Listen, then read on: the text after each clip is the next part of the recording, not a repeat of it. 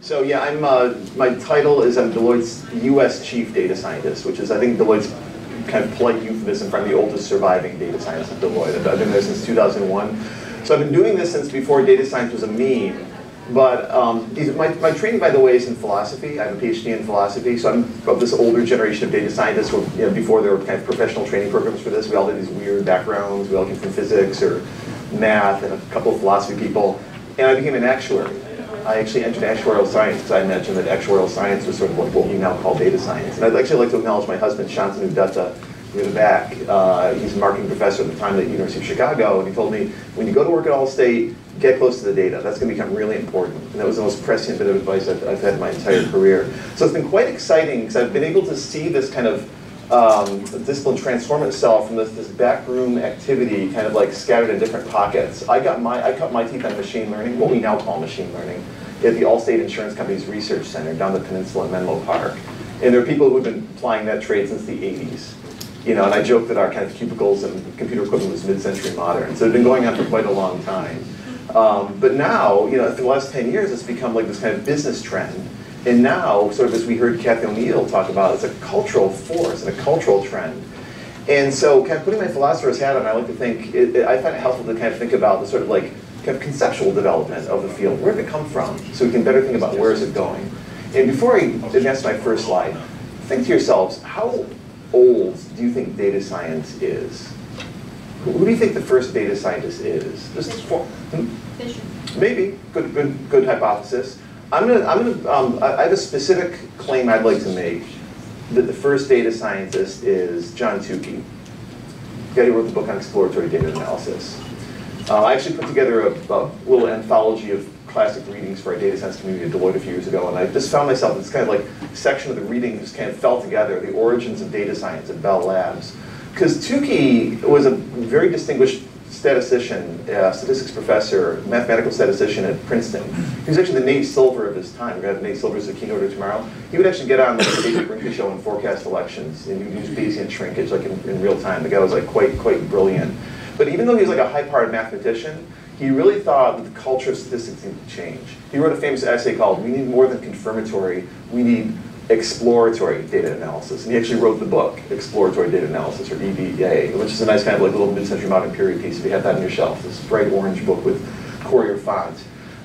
He said that exploratory data analysis is not just a collection of techniques, it's not this bundle of like technical techniques, it's like this attitude, it's a flexibility. That's how we should impart this kind of attitude. And he also said it's going to be more than theorem proving and applied math. We're going to need to give people practical computational tools to actually explore what we now call big data sets and to like really do practical work in the real world. So he kind of saw all this stuff coming.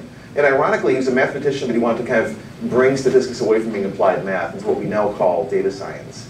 And even though he was an advocate for computers, he didn't use computers. But this famous quote, he's the most quotable statistician ever. Oh, my fonts are messed up. All right, well, hopefully this will be okay.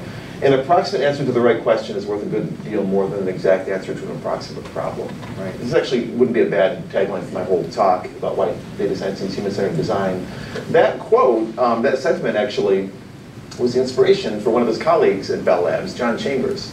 Chambers was a protege of Tukey, and he actually wrote a eulogy for Tukey when Tukey passed away. And so that quote from Tukey, that having an approximate answer to the right question, that's better than an exact answer to the wrong question, right? That was actually the design principle. That was actually the design philosophy that inspired the development of the R software, which was very much supposed to be a tool. Like it was a user-centered design tool that kind of like gives the data analyst the power to kind of interactively explore data and figure out what's going on. I started using R in 2003. I switched from SAS, and it's one of those kind of breakthrough moments in my career when I really felt like I had the power to do what I was supposed to be doing. And he also wrote this essay, the same guy, Chambers, who developed the S language, which later became R. He also wrote a really nice essay, which I stumbled across many years ago, called Greater or Lesser Statistics, A Choice for Future Research. He basically said that what he calls greater statistics is anything and everything we can do to, quote, learn from data. Okay, so it's not just this kind of like set of like mathematical techniques, it's this greater field that includes tools and computation. Well, he's kind of channeling John Tukey's original philosophy. And another one of Tukey's proteges and Chambers' colleagues at Bell Labs was Bill Cleveland, the guy who wrote the original books on data visualization. which is very much human-centered design. He was actually using principles of psychology to kind of understand, like, what is the right aspect ratio for us to kind of like be able to look at muddy plots. You know, can we create low S curves over like really rough scatter plots to kind of figure out what's going on? Very much like, you know, giving the data analyst, you know, this kind of like tools to kind of figure out what's going on in data. Well, guess what? The same guy who kind of, you know, followed up Tukey and pioneered the field of data visualization, he wrote his own essay called Data Science, an action plan for expanding the technical areas of the field of statistics. So that's kind of where data science came from. I think most of us know the popular story that data scientist came from DJ Patel and Jeff Hammerbacher at Cloudera, sort of in the mid-2000s or late 2000s. I presume they reinvented it without knowing it, but I just think this kind of like kind of intellectual origin of our field is quite interesting. I mean, so the same group, you know, the same lab that gave us the transistor, and you know, Tukey came up with the word bit, the word software. I mean, the same kind of innovation lab essentially gave us the kind of the whole notion of data science. One of our first tools, which is the S and the R statistical computing environment, and then even the label data science and this idea of data science, it all came from Bell Labs.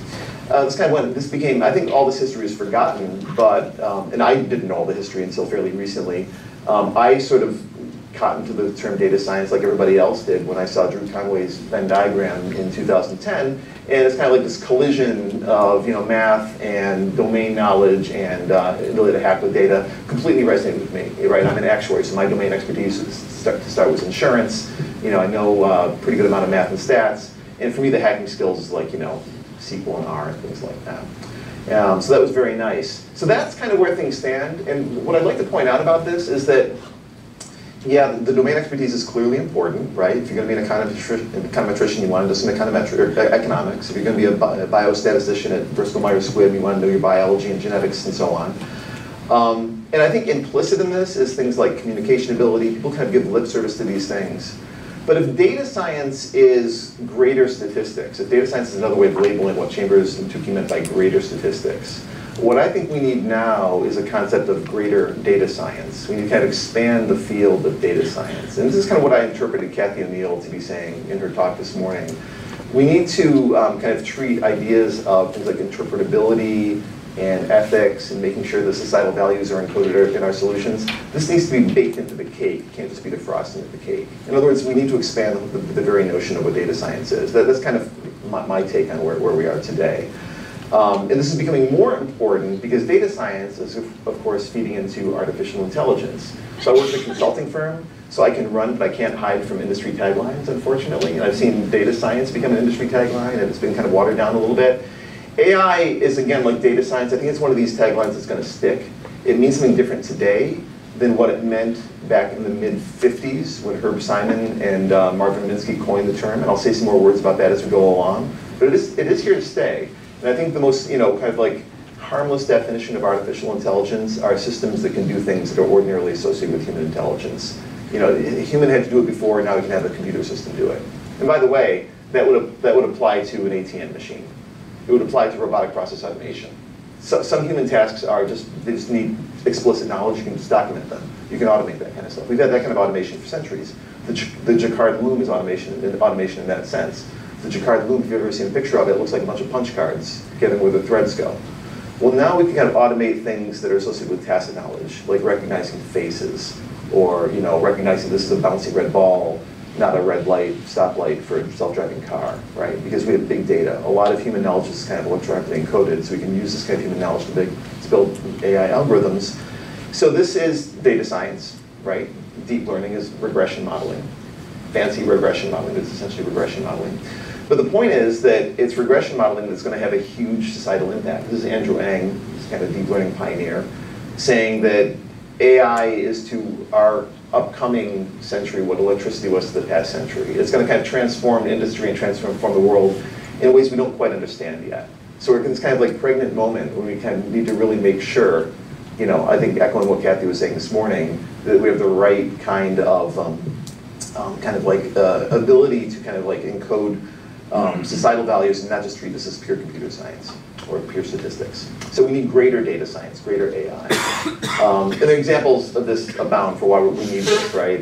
You know, and what I'd like to explore is that, you know, kind of this idea of human centricity might be a useful organizing principle. Take it or leave it if you don't like it, but I'm hoping you'll find it useful.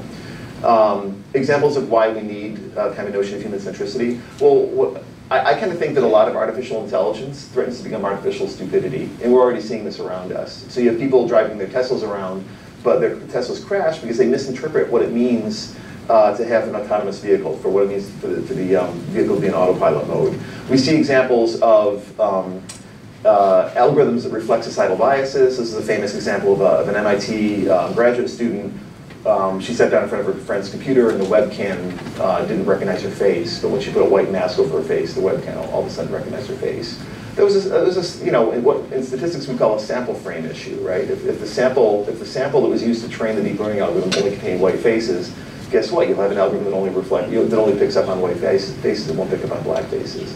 So that's artificial stupidity. It's just you know, kind of an unintended consequence. These things can even amplify our biases, right? I mean, you know, we've seen that social media can be powered by algorithms that collaboratively filter news and opinions. And collaborative filtering might be really great for helping select movies or books, but if you collaboratively filter movies and opinions, there's a lot of psychological research suggesting that that will actually amplify a psychological phenomenon known as group polarization. You know, if you get a bunch of people in Berkeley to deliberate about something, their kind of modal opinion will be farther to the left than when they started, and then obviously in Orange County. That's just human psychology, and if we pour kind of collaborative filtering news and opinion on this, it's like pouring gasoline on the flame. And we even see suggestions, and this has been disputed. This is Gene Twenge's article that that AI-enabled social media platforms can lead to addiction and depression, fear of missing out, and so on. So these are all senses in which, here's the tagline of my talk, smart technologies are unlikely to engender smart outcomes unless they're designed to promote smart adoption on the part of human end users. In other words, effective artificial intelligence needs human-centric design. That's what I'd like to argue here. Okay, that's my tagline. And I just find this, I kind of came across this idea of human centricity, to be honest with you, by reading the behavioral economics literature. And I'll have some more stuff to say about behavioral economics as I go along. And I'll just make one nod to Kathy O'Neill. I really admire her as a thinker and as a pioneer. I've read her blog since 2012. One thing I'll just say is that this idea of human centricity is a hypothesis I have. I think it's kind of close in conceptual space to the idea of ethics. She was talking about ethics. It's a big principle. There are two big principles of ethics that aren't always compatible. One is kind of utilitarianism, right? We want to have like the best outcome for the most people most of the time. It's kind of like the economic notion of ethics. The second is you don't treat people as means to an end. You treat people as ends in themselves. You don't violate human autonomy, right? You kind of obey human autonomy. You respect human autonomy as like a fundamental right. And the idea of kind of like, that's more the Kantian tradition of ethics. To me, that seems awfully close to this idea of human centricity. We really want to think about what are the effects this is going to have on the end users and on the larger society. And so maybe I could expand this to human-centered design and maybe societal-centered design. All right, this is sounding awfully high level. I hope it doesn't sound too flaky, but I'm going to kind of ground it. Starting now, this has been the kind of expansive part. I'm going to kind of contract a little bit. By human-centered design, I'm actually pointing to an established body of theory or practice. How many of you guys have read the book or heard of Don Norman? Good, about half. Okay, so he wrote the classic book, The Design of Everyday Things. I actually gave a talk with Don here in San Francisco about a month ago. It was absolutely terrifying. He's 82 years old and he's still active. He leads the design lab at UC San Diego. He was the founder of the first cognitive science department at UC San Diego back in the 50s. A guy named Jeff Hinton was part of that department back in the day. So and he knew John Tukey. So these people are all related in these fascinating ways.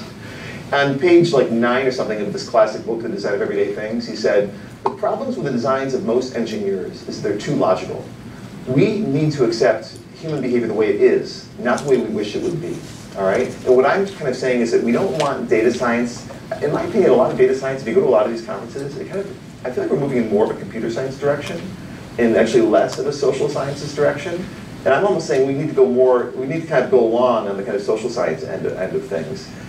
We don't want to forget this. We don't want to become like the designers that build things that have featureitis. Like, what if this clicker had the back arrow key was on the right side? I'd get confused all the time, right? That would be an example of a device that goes against the grain of human psychology. Or have you ever come across a door where you have to push to get out the way that guy just did, but it has a pull handle, and you pull and you get really embarrassed? That's an example of a very simple technology that you need an instruction manual to use, right? It needs a little push sign to tell you, oh, you have to push this door. Because the door is not designed, you know, to go with the grain of human psychology. Or would you rather have a stove with the knobs arranged in the same configuration as the burners, or in just some random configuration to look nice because the guys at, you know, Miele or Hansgrohe decided that's what looks nice. So this is not designed in the sense of style. It's designed in the sense of, you know, understanding human psychology, reflecting human psychology in your product. Or have you ever been in a hotel room and you just failed the IQ test? You can't figure out how to use the TV remote controls. You just like a stream YouTube video, right?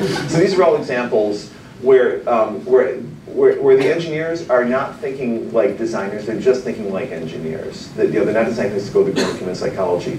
And what I'd like to explore is that, and maybe this is something we need to develop, is there an analogous set of kind of tools and techniques that we can use to create kind of human-centered algorithms? Now, again, very grandiose, this could be a very long discussion, it could be like a 2-day seminar, but I have two very kind of humble, specific examples I'm going to use to illustrate what I'm talking about from my own experience as a consultant. And so, you know, I'm saying we want to kind of design algorithms, design data products, design AI products to go with the grain of human psychology. Well, there's a famous book about human psychology that was written under 10 years ago. Actually came out in 2010. Thinking Fast and Slow by Daniel Kahneman. Who's read Thinking Fast and Slow? Excellent. Probably the same group of people. I think it is. I'm going to go slow and then fast, literally. I'm going to kind of go through the thinking slow thing, and then maybe in 2 minutes at the end, I'll talk fast about thinking fast. And talk about how I've been working with some folks at Deloitte to bring nudge theory into our data science practice, all right? But that's the idea. There are two different types of mental operations, right? Thinking slow is what Kahneman calls system 2 thinking. And that's kind of like thinking like an actuary or thinking like Mr. Spock. Should I give this business the loan? Should I admit this student versus that student to graduate school? Should I hire this person rather than that person to work at Domino Data Labs? And we've the head of people operations from Domino back there. So those are all kind of thinking slow decisions. And intuitively, or actually before, when Kahneman and Tversky started their research back in the day, the kind of prevailing opinion in psychology was that people make decisions like that, they're kind of acting like little Bayesian rational updaters in their brains. They're building little regression models in their brains. That was kind of like, they're staticky, there's like, you know, very lot of noise involved because we're not really good at all this kind of stuff, but in principle that's what's going on. And if you got enough people together making these decisions, the little staticky bits of noise would kind of cancel out and you get to the true answer. And then Kahneman and Tversky kind of like discovered through this like series of path-breaking experiments, that's actually not at all what's going on in our brains. When we make decisions, what we're doing is we're telling stories that make narrative coherence, but very often they don't make logical or statistical coherence, right? So if you talk about Linda, you know, this woman who's like an undergrad at Berkeley, and she was active in the feminist movement, she did all these anti-nuclear campaigns. What's more likely now, 10 years later? Linda is, you know, working as a bank teller, or Linda is a radical feminist who's working as a bank teller. And most people who were, you know, who were polled like Kahneman and Tversky, 90% said it's more likely that she's a feminist bank teller. Because that makes more narrative coherence. But you guys are all thinking slow, you're all data scientists, and you would not get fooled by this, you know, I'm presuming, because you're thinking like data scientists here at a data science conference, and you all realize that the set of feminist bank tellers is a subset of the set of bank tellers. So that's like a really simple kind of killer example. It actually was recounted at the end of Michael Lewis's new book, The Undoing Project. They just want to kind of like prove this to people once and for all. And even they were surprised by that Linda result. I mean, it was like a facepalm moment for these guys. But that's an example of how when we make decisions, like a hiring decision, for example, you can imagine hiring Linda for a job, right? And maybe she's up against Greg, or Lakeisha, or Jamal, right? Do these little narratively coherent stories influence our decisions in ways we don't even know, right? So that's the idea, that when we make decisions, we're not doing Bayesian rationality, building regression models in our mind. We're not doing statistical optimal stuff. Rather, we're telling narratively coherent stories that aren't necessarily statistically coherent. And that's great. That enables us to survive when we're kind of like in the savannah, but it's not so great when we're supposed to put on suits and make decisions in the business room. So that's the idea of thinking fast and slow in my elevator speech version. So thinking slow. So here is a specific set of examples. As I mentioned, my first data science project was at Allstate back in a while ago. I built Allstate's first credit scoring model, all right? And if you think about it, things like building credit scoring models to kind of automatically decide who gets the loan or not, or I was using it at Allstate for improving Allstate's rating plan. You know, how much do we charge people for insurance? Do we even sell this person insurance or not? There was a time when that was made by human experts. But, you know, insurance and banks are the earliest examples where we took decisions that used to be made by human experts and turned them into algorithms. So these are really kind of literally, you know, by my definition, early examples of artificial intelligence. And in fact, when that famous essay at Oxford University came out years ago, the Fry and Osborne paper, where they claimed that 45% of jobs were going to be lost to automation. Insurance underwriter was number 5 on the list of jobs most likely to be lost, right between watch repairers and mathematical technicians. Maybe, or maybe ain't necessarily so. When I came to Deloitte, it was interesting. I was using the exact same 15 minutes. How much? 15? 15. Okay, thanks. Yes. I was using the exact same math. I'll pick it up. I'll talk fast about thinking slow. Same math, but for a slightly different problem. Can we help commercial insurance underwriters better decide who should we sell insurance to, and if so, how much? And there are fewer businesses to insure in the world than there are cars to insure. So you have fewer rows in your database. And those companies that you're trying to sell workers' comp or whatever to are all different. Some are, you know, hipster 4-barrel coffee on Valencia Street. Others are construction companies. Others are flower shops. Others are department stores. They have fewer risk elements in common. So you have fewer columns, right? Yet, what we found was that when we built these regression algorithms, and by the way, it was comical. To start, I actually used neural net models. Only because my boss told me to. I thought it was ludicrous, but I did it just to go through emotions. Early example of the right technique on the wrong data. Anyway, it was a tangent. It was regression models because we wanted them to be interpretable to some of the points that were made earlier, right? And I'm going to go into this a little bit more. And I was actually confused about why this was so valuable to our clients, because a lot of the risk elements we're using were things that are kind of obvious. Historical claims predict future claims. You know, a business that's changed ownership recently is more likely to have a claim than one that hasn't changed ownership recently. These are all things underwriters kind of look at. I didn't understand it until I read the book Moneyball, again, written by Michael Lewis. And Michael Lewis, in the Undoing Project, he actually pointed out that when he wrote Moneyball, he didn't understand the psychological backdrop of Moneyball. Moneyball was actually the most recent popular story of an old subject in psychology that goes back to the 50s, actually a year before the Dartmouth conference where artificial intelligence started. A guy named Paul Meehl was a psychology professor at University of Minnesota, and he kicked off this discovery, which became like a decades-long research project called clinical versus actuarial judgment. And what they found was that when it comes to making medical diagnoses, Meehl was a clinical psychologist, and what he found was that simple regression models could outperform clinicians in making diagnoses. Even though the regression models are using the same risk factors, the same symptoms that the clinicians were using, the regression model would just blow the clinician out of the water. And then they tried it with, you know, judging, you know, what is the quality of this vintage of wine? Who should get admitted to graduate school? Which team is going to win the football game? And what they found was that in domain after domain after domain, dozens of domains, there are only a couple of cases where the expert, the kind of clinical judgment maker, the human resources expert, the underwriter, you know, the physician, there are only a couple of cases where the expert could even achieve parity with the algorithm. In most cases, the algorithm was better than the expert.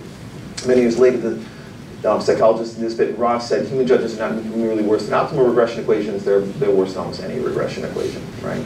So that's the idea of clinical versus actuarial judgment. Like Michael Lewis with Moneyball, we stumbled across the case of clinical versus actuarial judgment. So the same math, but instead of using it to automate decisions for car insurance, which is really not possible, we're using it to help experts make better decisions. It's a different branch of math. So you can kind of see where I'm going with human-centered design, right? Because I'm building regression models. I'm going to skip ahead of a couple of slides.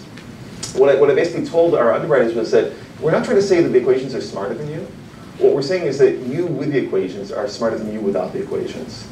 So it's not the case that equations are greater than experts in general. Rather, the equations plus experts outperform experts. Now, what does this kind of homely example have to do with this kind of like modern age we're living in? Well, already I think you can kind of imagine, you know, Kathy O'Neill's example of the recidivism algorithm, or that algorithm used to help call center operators kind of decide who gets, you know, which families get visited. We've also built those kinds of models that work. The same kind of models, right? We want to make sure that the people that are using these models kind of understand them. It's better to think of these things not as artificial brains, kind of doing these AI calculations and automating decisions. It's better to think of the algorithms as being, in the same way that my eyes are myopic, so I need eyeglasses, Kahneman has taught us that our brains are myopic. Our heuristics are biased. And so algorithms can use to ameliorate those cognitive biases. They're like eyeglasses for the mind's eye. That's the way I think of algorithms like this. So it's a certain kind of genre of algorithms, but it's different from AI algorithms. We're just kind of taking humans out of the loop for the most part, right? And again, this might seem like very specific, very old-fashioned, why we want to talk about this. We're in this brave new world of artificial intelligence here. But you know what? Things like IBM Watson are based in the same classes of algorithms that we've been using for decades, just based on big data. And not to minimize the technical brilliance of this achievement, it's huge, but still, it's data science. Also, I had the privilege of interviewing an MIT professor named Sandy Pentland a couple of years ago at an internal event that we had at Deloitte, and he knew Marvin Minsky, one of the founders of artificial intelligence, because they were both at MIT Media Lab and CSAIL. And so I just thought I'd ask Sandy, I was interviewing him, what do you think of artificial intelligence? This was like a few years ago when it was still like the beginning of the hype cycle. And he said, it's a little overhyped, but it's going to be an economic blockbuster to be sure. But it's not what Marvin Minsky thought. Minsky was advocating what's called computers can do common sense reasoning. Minsky famously advised Stanley Kubrick when he was doing the movie 2001, because they really thought that by 2001 we'd have sentient computers with common sense, have artificial human brains. Now the tagline AI has come back, but it's not what Minsky thought it was going to mean. Sandy said, machines have essentially shown no examples of common sense reasoning. Therefore, they're complements to people. People are actually not so bad at common sense reasoning and empathy and a lot of other, understanding context, understanding societal values. However, people are somewhat lousy at tuning things, keeping exact accounts of stuff. Machines are good at that. That gives the idea there could be a human-machine partnership. Well, that's exactly what I was talking about with these underwriting models, or with recidivism models, right? There's a wonderful example that was kind of the prequel to IBM Watson on Jeopardy, which is 20 years ago, Garry Kasparov, the world chess champion, being beaten by IBM's Deep Blue computer.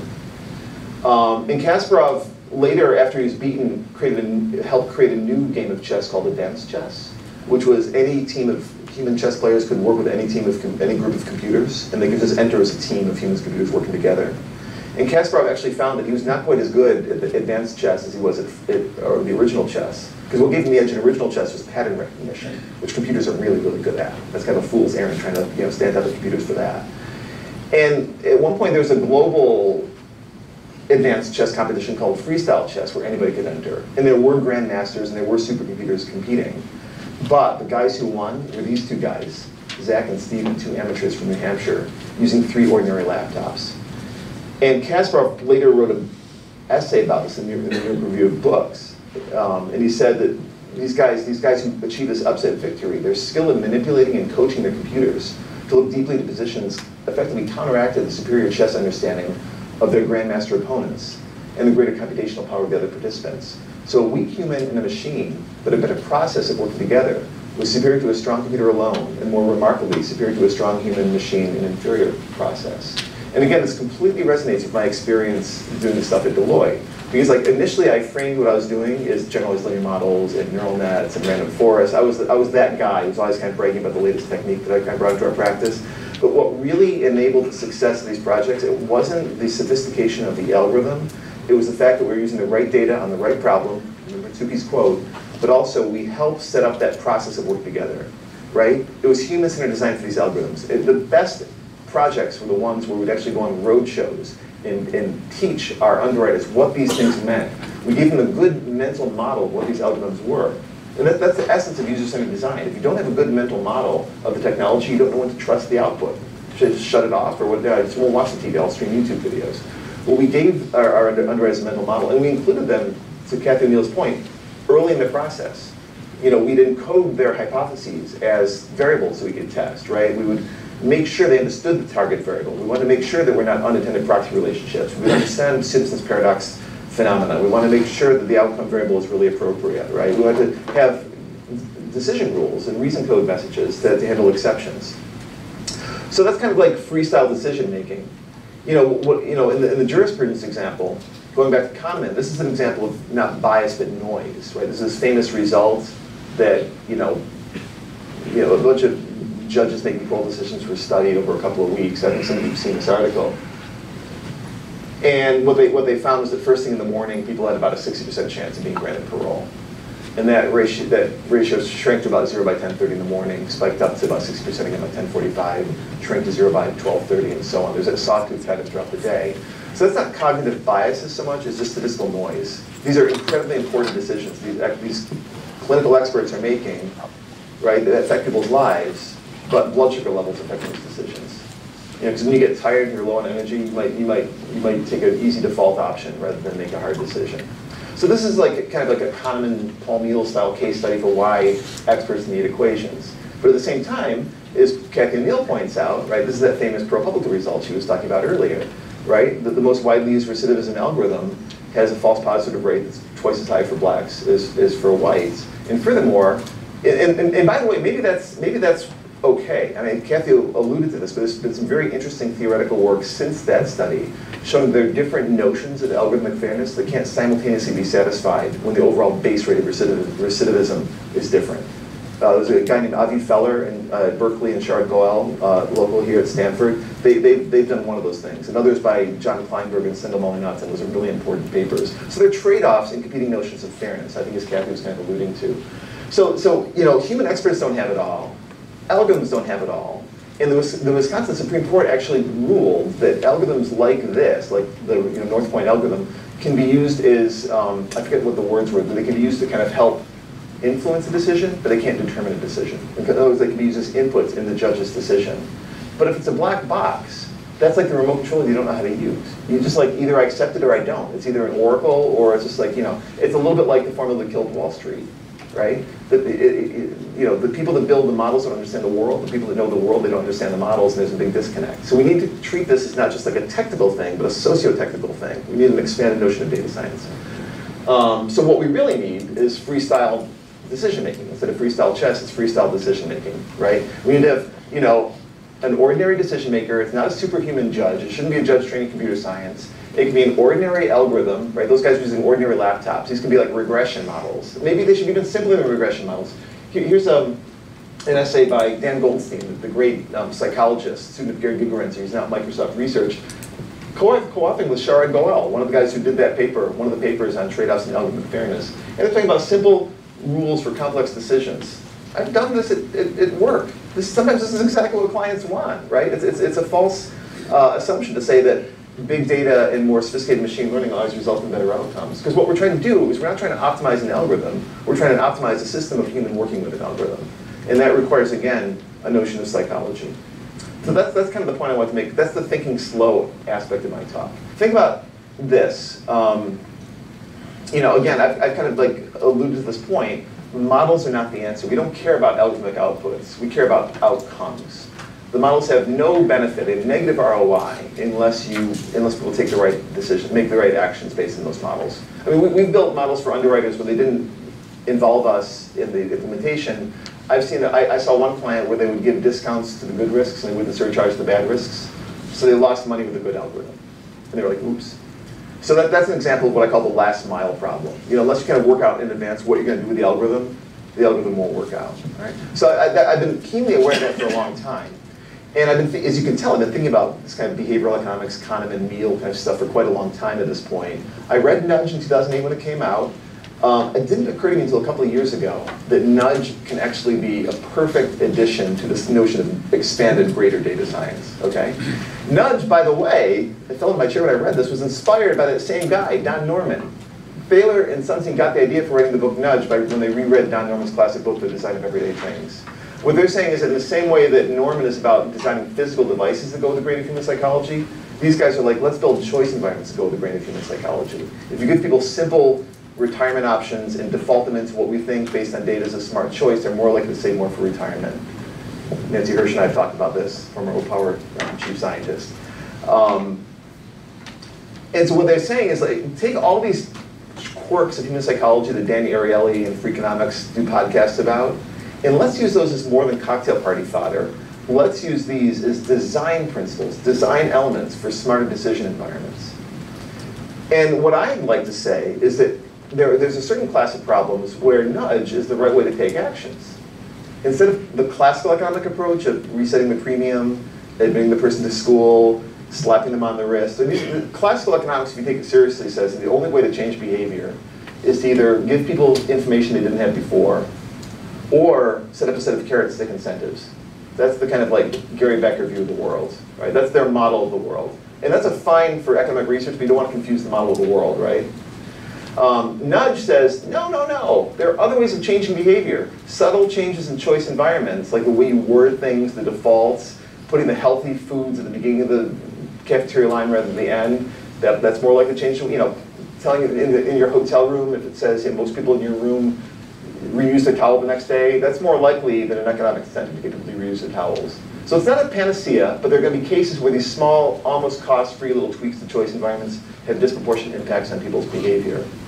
Now, what does this have to do with data science? Well, here's an example. The state of New Mexico hired us essentially to do an insurance fraud model. That's why I was thinking of it originally. It was unemployment insurance. When you lose your job because you're laid off, you're supposed to log on every week. This is all written down. You can look it up on the web. There's a few charitable trusts wrote this up. You're supposed to log on to the web portal every week and say, here's how much money I made last week. I earned $400 driving Uber. Now, you can imagine there's like this kind of honesty issue here, or accuracy of reporting issue. And if the state finds a discrepancy downstream, they try to claw back the money from the person who's collecting it before. That's called pay and chase. As you can imagine, it's a very inefficient way of doing, trying to ameliorate improper payments. So they said, well, wait, can we use, kind of like web click data and other data about people to kind of like nowcast in real time who's more likely to be collecting unemployment insurance benefits improperly. Classic, you can call it quote-unquote statistical fraud detection kind of problem. Although we were not framing it as fraud, we were really having these very careful conversations with our clients as we were doing this. No, we're not calling it fraud. People just might not understand what they're supposed to do. And more generally, I was on a brainstorming call with some clients, and we're kind of going through this kind of data sciencey geek out thing. Like, should we do this ensemble of machine learning, data robot things to achieve the most accurate model? And I said, that's important. We need to confront that as opposed to a transparent model, like what's appropriate here. And in this case, maybe a black box model is what we want. We want real accuracy. But there's going to be this huge problem. Think about what the problem is. False positives. The overall base rate is low. So even if you have this really powerful classifier, even people in the worst decile, instead of having like a 1 in 20 chance of collecting benefits properly, maybe it's a 1 in 3 chance. That's a good segmentation power model. It's a good technical achievement. But how do you act on that ambiguous situation? If you simply cut off the benefits of people in the worst decile, you're going to be taking the wrong action 2 out of 3 times. It's a little bit like Kathy O'Neill's false positive, false negative thing that she talked about this morning. So what I suggested is, rather than using the algorithm to shut off benefits, let's use the algorithm to kind of target nudge messages. And I was thinking about some of Dan Ariely's fun little examples. Like if there's a coffee canteen or a coffee machine in your canteen in your company, you're supposed to use the honor system and put a quarter in the cup every time you take some coffee. They record how much people pay and how much coffee they give away. And then the second week they put up this big artistic poster of eyes looking down at you. And they find they collect more money. And the third week they take the poster away and they collect less money. The fourth week they put it back up again. That's an end of one experiment. And that kind of like suggests that priming people, reminding people that most people in their situation do the right thing, or gee, wouldn't you be embarrassed if like your boss walked in and you were like, making this cup of coffee, right? Well, we tried a bunch of nudge interventions inspired by some of Ariely's research, and I'll tell you, you've read about the replication crisis and multiple hypothesis testing. A lot of what we tried didn't replicate. Or maybe we didn't do it right, maybe it didn't work in this environment. Interesting conversation for another talk. But one thing did work. A message that said 9 out of 10 of your neighbors in Bernalillo County, or wherever you live, report their earnings accurately. We were able to A/B test that message. We did randomized controlled trials, from the thing about causality people were talking about earlier. And what we found was those targeted nudge messages that essentially cut improper payments in half. So, and by the way, in the midst of this project, we didn't know it was going to work that well. Another state rolled out a similar analogous algorithm, and they used it to shut off benefits, and they ended up on the Rachel Maddow show, right? And again, that's kind of a Kathy O'Neill kind of point, right? So it's not just how we build the algorithm, but again, thinking about the kind of socio-technical system and the way it's used. So that's a thinking fast use of human-centered design, right? It's nudge thinking. So that's the two parts of my talk. So thank you very much. And if anybody has questions, I'll get hang out.